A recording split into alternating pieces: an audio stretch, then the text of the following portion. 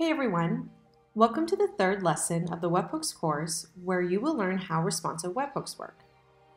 The theory behind responsive webhooks is that when a request is made to a webhook module, a response can be sent back to the originating source that made the request.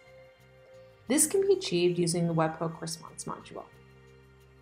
As you can see in this scenario, I have a custom webhook module which is listening for data on a webhook that I've already created. In order for this webhook to be able to send data back to the source that makes a request, I need to attach a response webhook module to it. Just like that. As you can see, the only editable field in this module is the body. The body is what will be sent as a response to the webhook request. What you have to do first is send some data to your webhook to determine the data structure. Click on Redetermine Data Structure so the webhook can start listening for new data.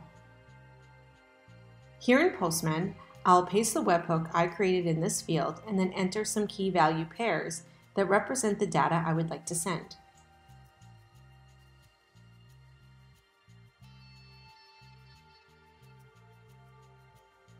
Then I'll switch the request type to post in order to make a post request. Let's click Send to make the request. Let's go back to the webhook module in order to make sure that the data structure has been determined. As you can see, it was successfully determined. Next, let's open the response module in order to edit the body field. Here, you can create a string that has some elements mapped with the data received from the webhook. Let's say, hi, first underscore name. I heard that your favorite band is band underscore name.